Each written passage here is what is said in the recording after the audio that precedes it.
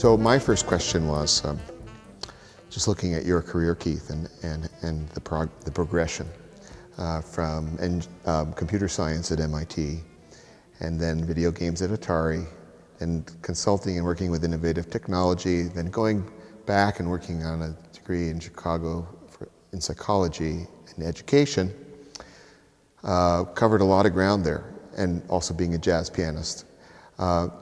Where did the focus start to come in that your life's work was going to be focused on creativity?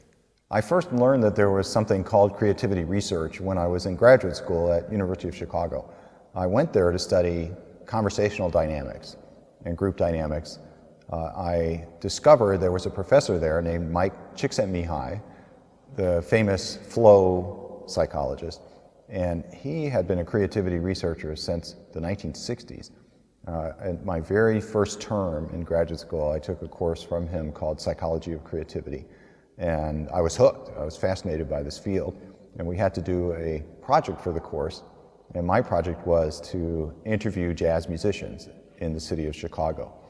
And he actually really liked my paper and suggested that I develop it and prepare it for publication in a journal, and that was my first published article in 1992. So yes, that really got me hooked on creativity research because it's just a way to better understand this deeply human phenomena. Yeah, and it sounds like pretty early in that passion came this work with groups, and from which obviously sprang Group Genius. And talk a little bit about that. What's really interesting to me is that you've taken some things that, some models for creative groups in the theater, improv, and jazz groups, but you have really had a broad application of them and using what those techniques are to help design groups, task forces, committees of all sorts. How did that all evolve?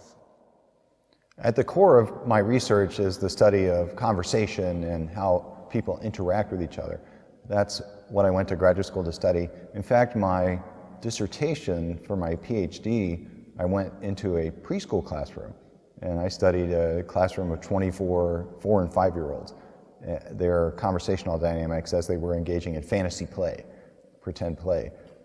So I developed a set of techniques, I call it interaction analysis, for trying to delve deep inside of what's going on in a group when people are interacting in a way that's non-scripted, but basically it's everyday life, it's conversation, it's children playing.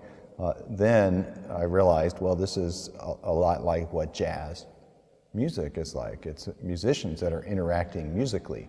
And then I, again, sort of by accident, discovered there was this thing called improvisational theater, the same way I accidentally discovered there was a thing called creativity research, and I happened to be right there in Chicago. So I started studying this type of super creative group where the interaction is on stage, and it's done for the benefit of an audience, but it has a lot of the same characteristics as any human conversation.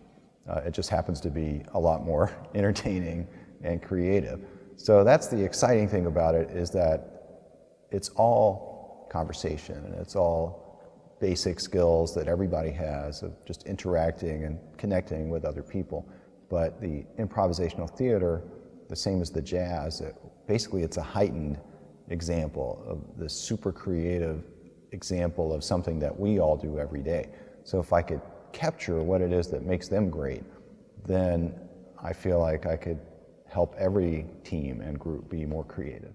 How do teams react to that? Because in a way, you know, when we think about great bands or great groups that find this formula that's magical, it feels like every single person is tailor-made and perfect for that.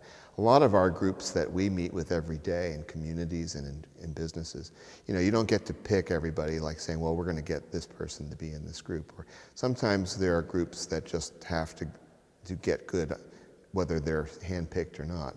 How do some of the things that great groups do help not so great groups? Right, that's one of the aspects of my research, is to try to identify the difference between good groups and less effective groups.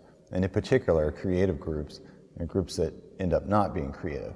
And if you're thinking about, what sort of people get along well together, well, that's a very common experience of musicians, is that even when you're all great musicians, some of them you connect with better, and some of them play in a way that you just like, or the same way you may all be good conversationalists, but you might not be friends with everybody who's a good conversationalist. So to some extent, I think it really helps if you have some flexibility in choosing the members of your group. But there's a lot of research that shows that if you can develop that trust and a certain degree of familiarity, and on top of that, if you all share a commitment to the same goals, that you're on the same page and you all are committed to what you're doing in a group, those three things, that the trust and the commitment to the same goals and the familiarity, those three things can enhance the effectiveness of any group. I find this fascinating.